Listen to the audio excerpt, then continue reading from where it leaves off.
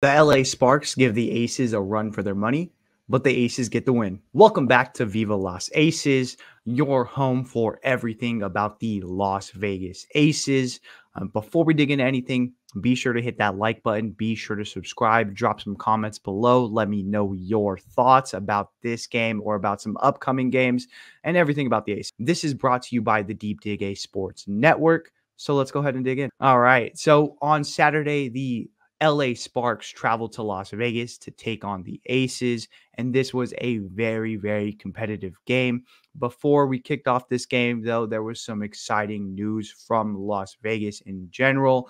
The city of Las Vegas actually donated $100,000 to each player of the Las Vegas Aces, which is really awesome. So they were taking the court 100K richer, which is something that I would like to see across the board for these women as they've worked so hard. They've pushed this game forward.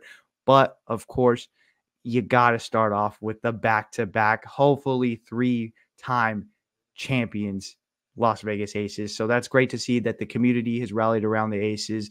Vegas as a whole has rallied around. The WNBA has rallied around the Aces, and you're starting to see that, which is awesome. So they take the court. The Aces were taking on the LA Sparks. And one thing that really stood out in the beginning of this game was the LA Sparks are going to have a duo with Cameron Brink and Dearica Hamby.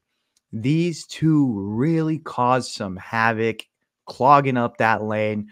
Both of them huge, both of them very defensive, both of them not afraid to get dirty. So it was awesome to see. And honestly, A'ja Wilson struggled a little bit at the beginning of this game. Really couldn't find the rhythm. The rest of the Aces were started off kind of, the same way, a little bit gun shy on this. You started to see Jackie Young just couldn't really find the rhythm where it wasn't working before against the Mercury, which was, hey, I'm going to put my head down. I'm going to run to the basket. I'll find the open person. Nobody was really hitting their shots. She wasn't able to create contact, didn't really get the fouls at first. And Kelsey Plum was 1 for 7 in the first half. So really struggled to find her shot, but eventually they started to pull up.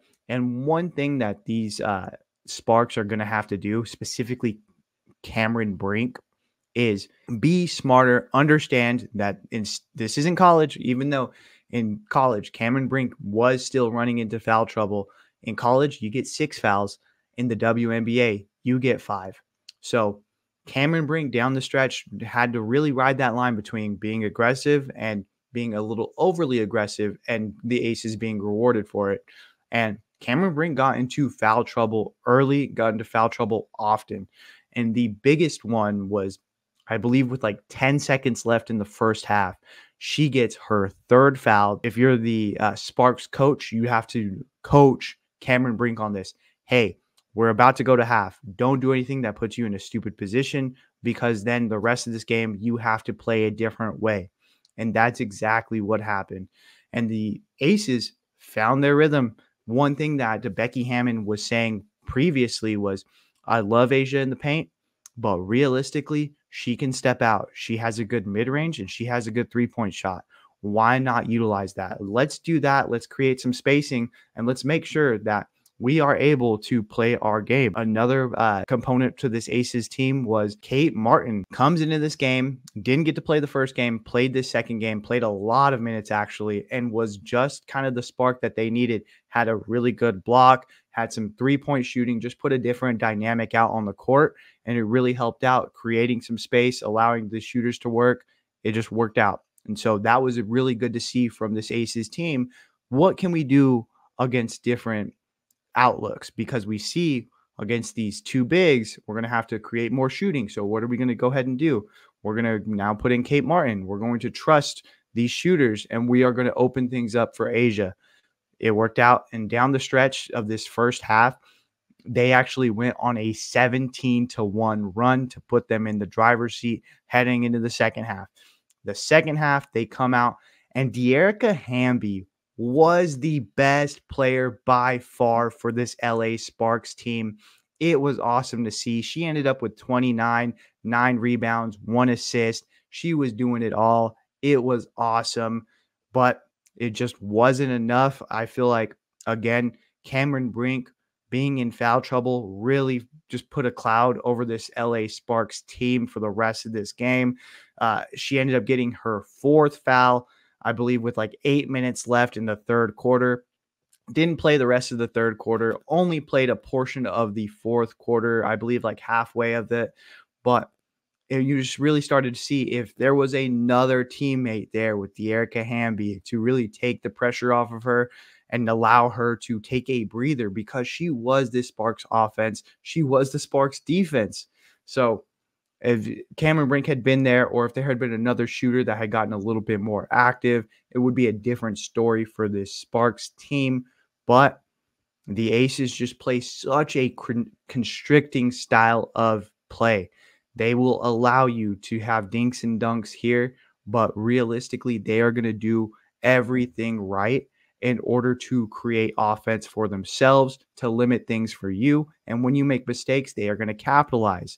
So you just started to see this as this game got going, and as this game really settled into the rhythm of what it was going to be. And the Sparks just really couldn't overcome it. I mean, they did make it a close game. I believe it was a 4-point game with about a minute left, but the Aces just know what to do. They get to the line. They understand, hey, if we can just drag this out, we are going to get this win. And that's what good teams do. And the Aces are the best. Yeah, so tomorrow the Sparks are going to be playing the Washington Mystics. We'll see if they could shore up some things moving forward. And the Aces are actually going to be playing the Mercury again. Feel good about that matchup. If you are the Aces, you understand realistically the Mercury were shooting at an extremely high clip.